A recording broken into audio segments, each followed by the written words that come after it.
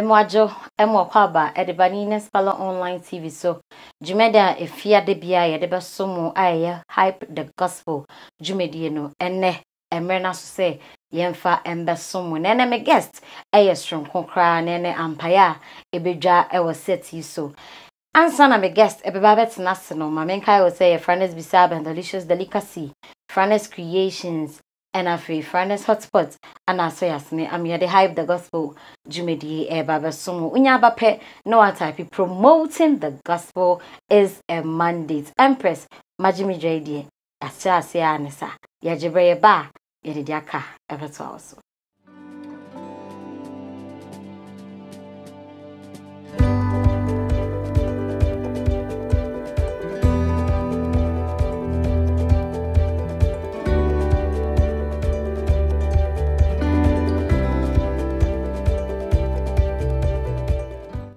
Medawase Selgusa Hype the Gospel Ewoninas Palo Online TV so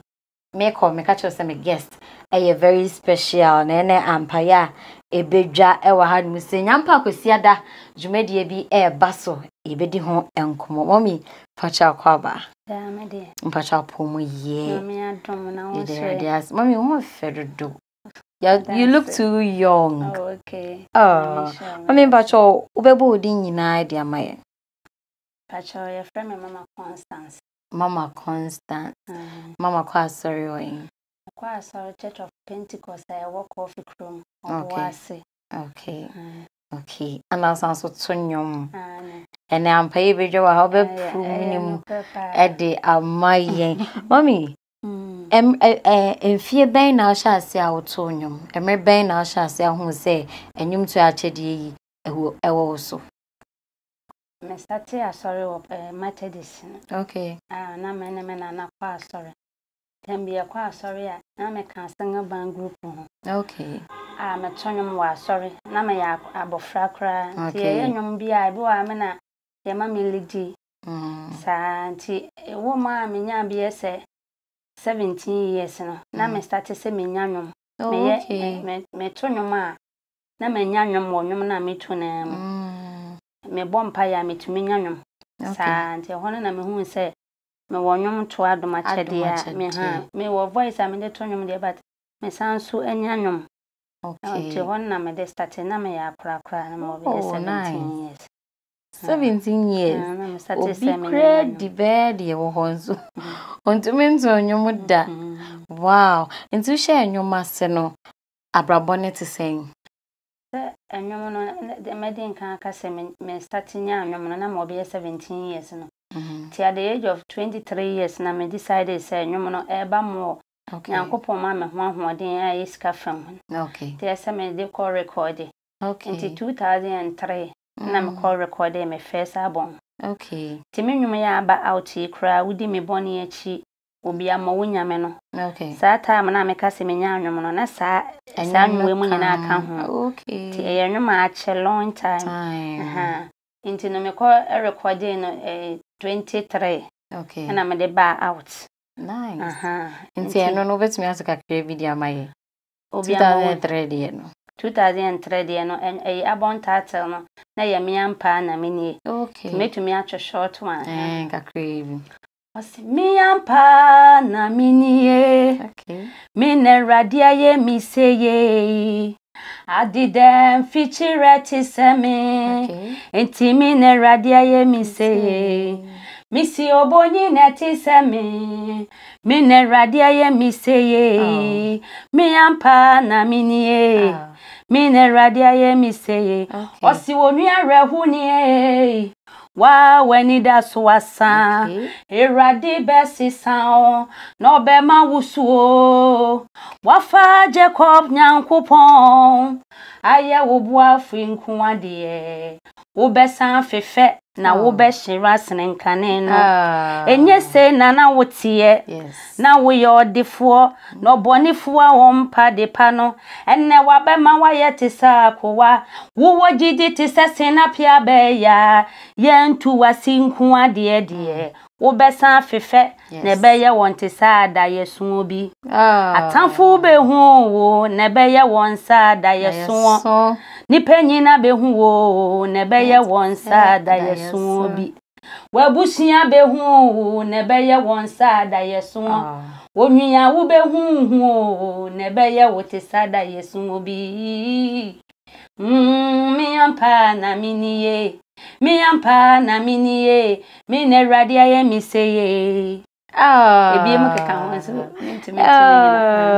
enyum na de nso obi person downloading nyum we ya anaso opa bia hefa no benya no sa nyum we ne de enya like me lunch na chinti okay nti after lunching no ane be babontin we ne de metu kire osisi an de enka me abon ya aba out okay me abon ya me de aba out ya me kase na bi eye old one bi na eno ye wudi me boni echi ya okay ena obi ama wunyame okay ena adichin bi na adichin bi no me ye me lunch na me kase me ye in 2003 no yeah me ye sa lunch na be 5 months time na me nya adichin bi no 2003 na me nya sa anwum no 2004 okay the 2004 up to now afi na metumi de sa adichin bi na me nya na tumi aden apie to de check hwe wow ache because enyum to na agi se bio wo bi wo boafo ansa na wotumi aye bibi ti se wuni skade a ene wonyum beka da mu sa ba ni nyina mu no onyankopon te ase yes wo ho se obeboa ne ma amma obi e wad ma chede bi atumi apie wow na mami ministry ni mu no what has been your best moment? My fan say sa 2003 na America no okay na nyankopon boa me ama metumi ede nwom ne pie no na ye ni gisem ma me pa se nyankopon ye madoma nwom a me wo no nyame aboa me na metumi de nwom na eden apie yeah tisada ne tie manage me launching day manage e water takwa na me launching no wow mama fa we mbetwem na ye nto aso woni anyomtofo ebi mo hyiehia mene bra pia ehia mene sister Grace Asare oto adwumawura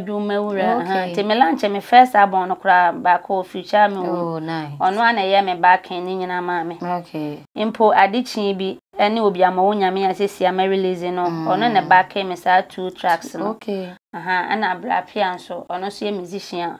oto mumetie okay Christopher mumetie ana minim Jack and Joe okay omomoto Yesue senka metumi wa mema okay omonso minim omo ushia omo nice ba mami enche na what the favorite song na watchro no ewunya ye ndi na medodo no obeto e dia maye nemum mamenka ya do for say Francis Bisab and delicious delicacy omuna so yasene amia de hype the gospel jumedie e baba somo na omosemenka cho say ba ne fruit juice assault to dia omude musrum ko mango juice ginger juice sobolo juice ana fe pineapple juice die eyomo ana ombeye ne kama ediama eya ye fro na wo ye eye ana wo ye birthday party ana wo ye empo upebi edia show fridge mu a mekanfo Francis Bisab and delicious delicacy ediama fraying 05918189340 05918189340 Sansona Francis Creations and Sesame Country so Oguswa don komino nti o graphic design works ni nyina fabre na soye obeye na kama ediama osofo wo ye program ope banner ope flyer udu birthday ope so be flyer edema wa Mr. Enkobe bia any rainbow colors papa na ope dia any Francis Creations asye ana mekanfo ede ama fro so e was 05918188947 odo for ye jebre ye ba ye ne Mama Constance ana e twetwenkomo ye beto aso.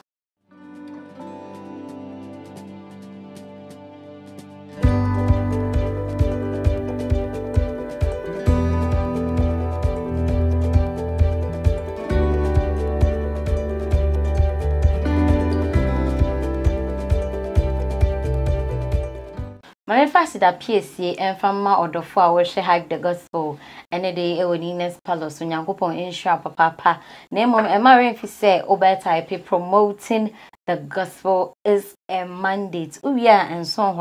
share for my affin no abaha na we follow. Wa like it na fi wa comment it ede amaye. Mommy akwaba bio.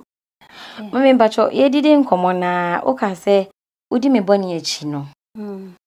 Udi nkan ye ana fi wasan so de ababiem na de ntina wasan so de ababiem that's it. Udi me bonye echi no me first abon na toss 4. Okay. Me first abon na toss 4 on say that time no so promote nyoma enum na was 8. Me fan say 3 pe na be promote. Okay. That just be obi ato cassette na sa na wa cassette ni na. Nti udi me bonye echi na nsem na wo mu content na na mpese esamba out. Na nipa hu say wuti boni mu a edin say obo mpaya nyankopon ebeti nti anwum no wuti say boni ade so asome ama me kon mu bu boni ade so asome ama me ne meja ntema ye tenten boni ade so asome ama me mpaebo enu awurade anim ti sa no mani nyina na me hu say me mani pa nyina ate so Bible si enko wiase afana nyina ne kaka na sempa nti ni nyina nso ye type of gospel na me de asempa na me ye de me de ko abonten se ye boss anwum no ewo etetra ekwa amanya na ni nyina ye nyame asempa ne bia na nti me de bai se be ya ye bedwane afri bone ho ne aka kire bone fo se na japade na we ho no ye mpe onye na ade na ye nya den ye ne ye gyantem a ye onyankopon no ene ne ntem anya kama de no nti na e kama kuma se me pese me de sa so edeba na kusia de ye jumedie bi ba ampa ye beja obo ase ha enwanwa enti kusia da mami ye hwede enim kwasia da de ebe ye da sonko kra okay onyankopon ene me ye da sonko okay esanse anyontofo akukudamfo eba ne ho na obehia mpanifo bebre okay na obehia anyontofo bebre be ka nyame ema ne sema kire ne ama ne din konkron so ne hu se ono ne tiasefo nyame a etwa se de ehumi bia esole sa nyankopon nti kwasi ada de eyese odasane bia we ye otiasefo de wodi wani monyam ebeta sa adwumadi nechi ne ema ye nyankopon so edin kire na mami ye no wahemfa me pa cho ye no wo Pentecost coffee room Pentecost coffee room ayo boase okay Pentecost 6:30 enumere I can 6:30 p.m. Okay na cho say ye share anyomtofo ben eni wo de minim sa oda so boyi because eye luncheon em so nya ante asem na se ye eye luncheon kwasia de ya opon asori de kofie kodidi dware na twen no nsia ne bo a enya bo 5:30 a odi esim bebi a wo bia kasa wo coffee room Pentecost eho ene ne asori a efe wo coffee room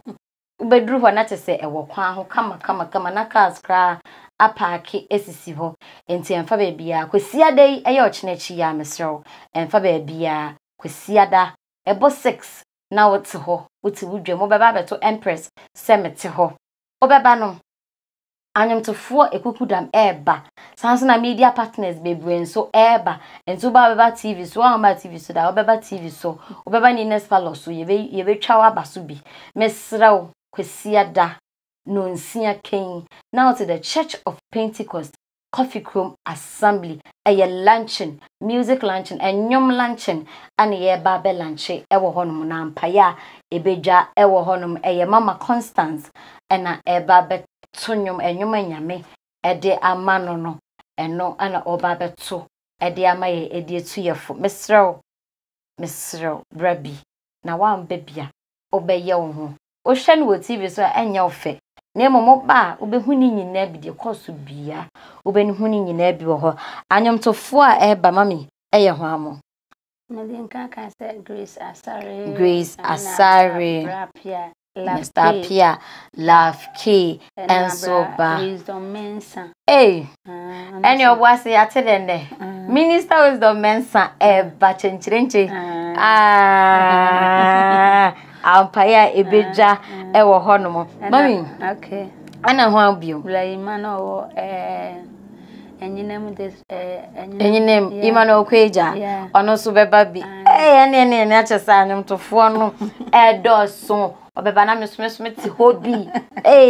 ampaya ebeja mesro eyekwisia de ya